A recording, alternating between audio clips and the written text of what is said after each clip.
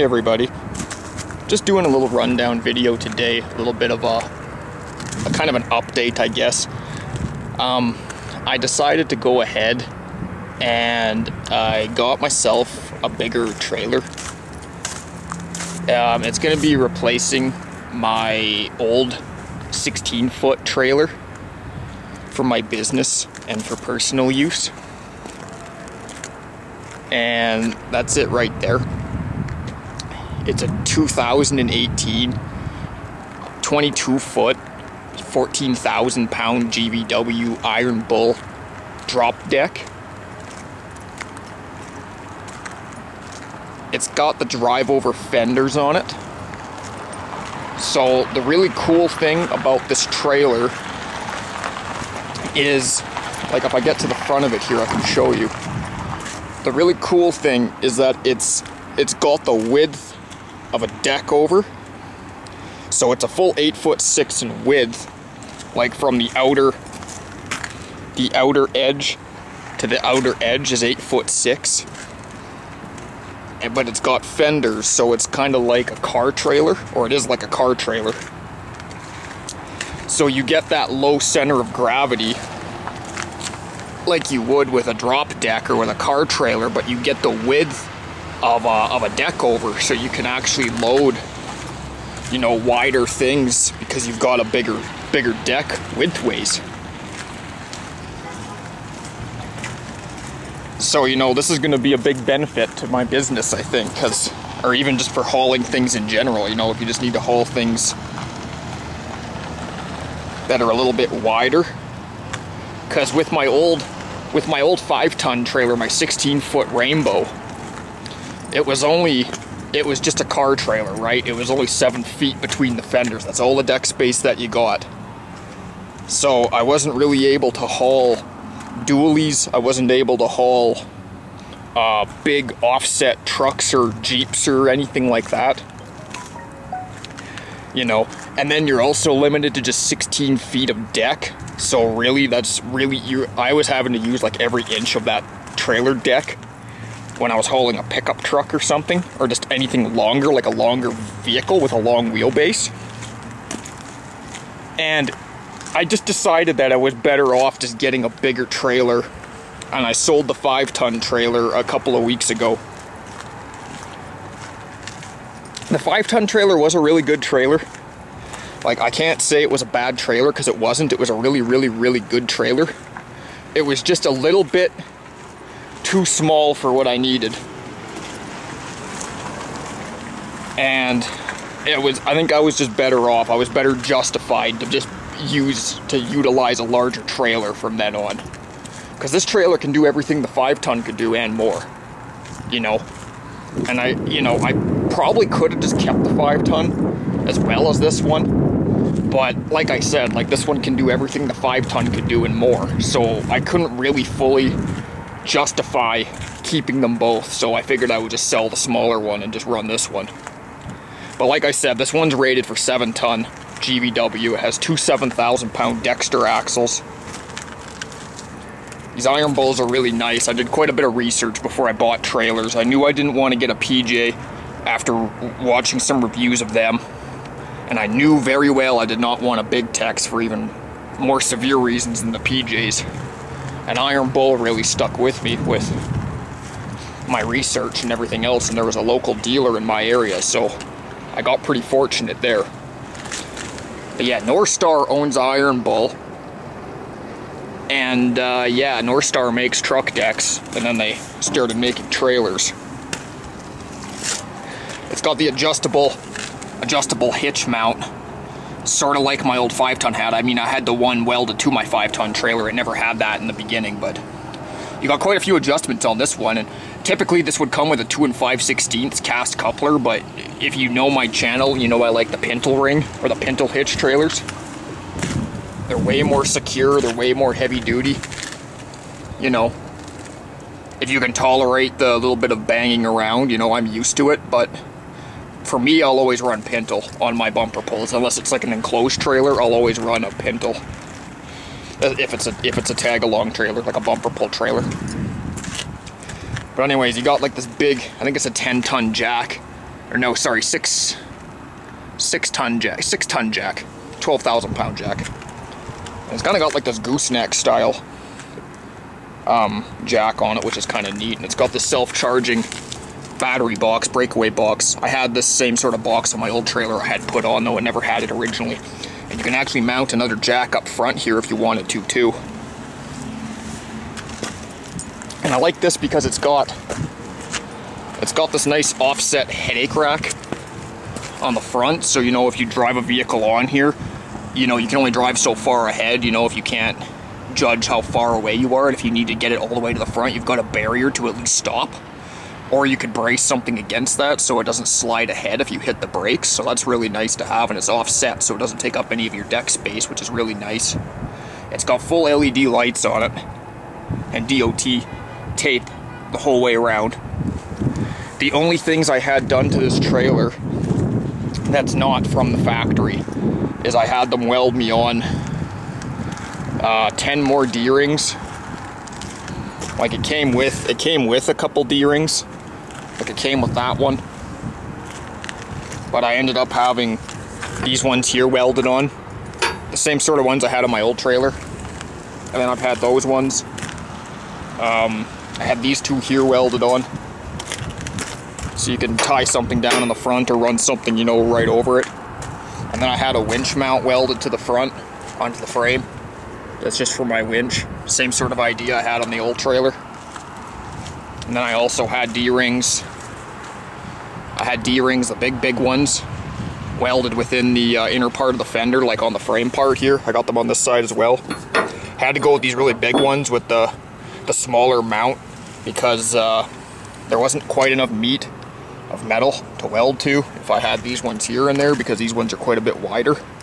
So I ran the bigger ones with the smaller welded mounts on those within the fender. And then they gave you D-rings back here as well. And then you've got quite a few of these stake pockets, which is really nice. And then the only other thing I had put on is, because this trailer has a dovetail, I think it's got a 3 foot. I think it's a 3 foot dovetail on this trailer. I had casters welded to the back of it for if I'm going down an incline or backing in a driveway.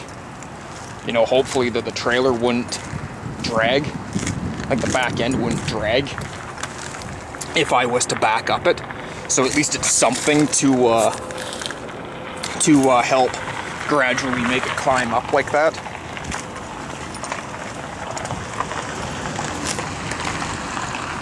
But we'll kind of see how those go. I just figured that was an idea, because with a dovetail you are a little bit lower to the ground on the back end, which I'm not really fully used to because my old trailer was not a dovetail, and I do have to back in quite a few driveways, so, or even going down like an embankment in a field or something, picking something up, you know, you don't want to get caught up on something. But anyways, these ramps are just about full width. I think they're called the Rampage ramps, something like that, from Iron Bull. And these are pretty neat because they've got the spring assist, and then they've got this really nice big grab handle here, so you can actually pick them up without having to worry about breaking a crappy little handle off. It's actually a really good handle. You've got more stake pockets back here as well. And then the neat thing is if you basically unpin this, you pull this handle down, and then you can basically tilt this whole ramp, and it's dual spring assist on this. You can tilt it all the way down to load something, and then if you've got like a full-size pickup truck or something really long on here, and you need the ramps to be able to go back down again if you want to offload it, so you don't want to load something on the ramps, because then, you know, you can't bring them back down if you have to offload it. So you can actually store these in the upright position, like this, like up vertically, and this bar will come off. You unpin this little bar, and then once you have the ramp stood up, you pin this back into this one, and then down to this lower one here. There's a little draw pin hole there, and these will help keep these upright. So that's really neat. And it's got a self-cleaning dovetail, which is also good. Keeps gravel and stuff off it. But those ramps are much better than the ramps I had on my old trailer. The old trailer had removable ramps, and they were much more narrow. And there was a couple occasions where you'd be loading a car, or I'd be loading a car rather, or a truck, and it was really icy. And the slippery surface of the ground would actually make the ramp of the trailer kick out from underneath the vehicle that you're trying to load. So that's just sketchy and dangerous, and you risk damaging cars doing that on slippery surfaces. So it's kind of nice to have the ramps actually physically attached to the trailer, so I mean that eliminates that altogether. I guess the only other thing I added onto this trailer was this thing here too, this breakaway, these breakaway extender tether things. It's cable, it's a breakaway cable still, like I had one of these on my old trailer too, but it prevents from rubbing on the ground, having it like elastic like that. And then I just have it hooked in there onto my safety chain loop on the hitch. Not to the chain itself, of course, but just to the trailer hitch. Onto that little clevis there on its own thing. But yeah, figured I'd give you guys a little rundown of the trailer. I mean, it tows really well. For a bigger trailer compared to the old 5-ton, it pulls extremely well. You know, it's a good 1,600 pounds heavier than the old trailer was, and it tows really great down the road behind the truck. You know, no problems, no complaints there.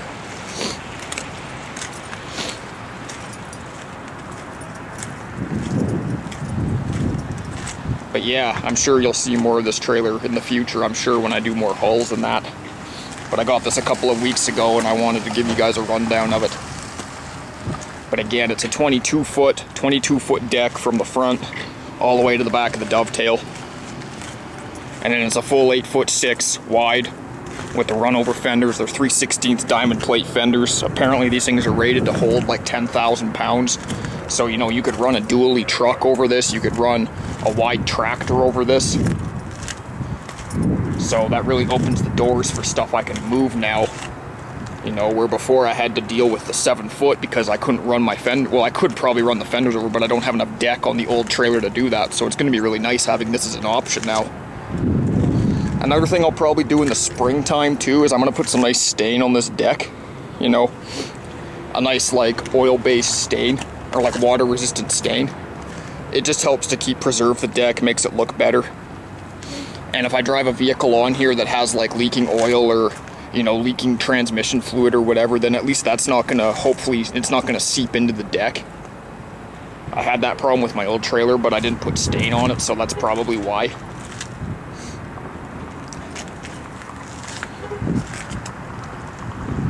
But yeah, I'll try to get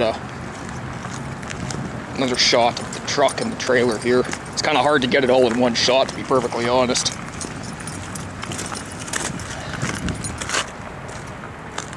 That's it there.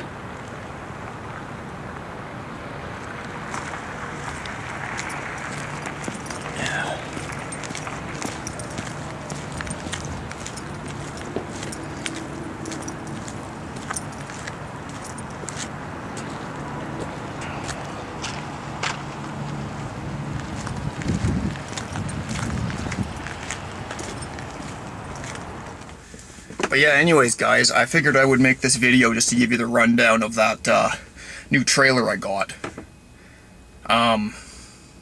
Probably do more videos of it in the future, I'm sure, once I use it for more jobs. It's been out on about three jobs now in the week and a half or 2 weeks I've had it now.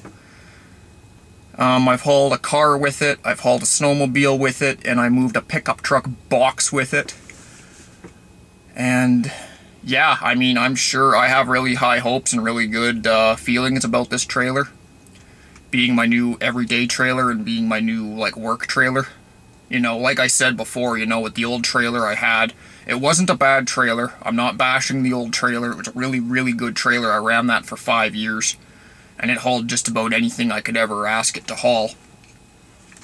But this trailer, you know, it's longer, it's wider, it's got heavier axles, it's got the dovetail so I can load at a better angle if I'm loading different equipment or cars or, you know, whatever.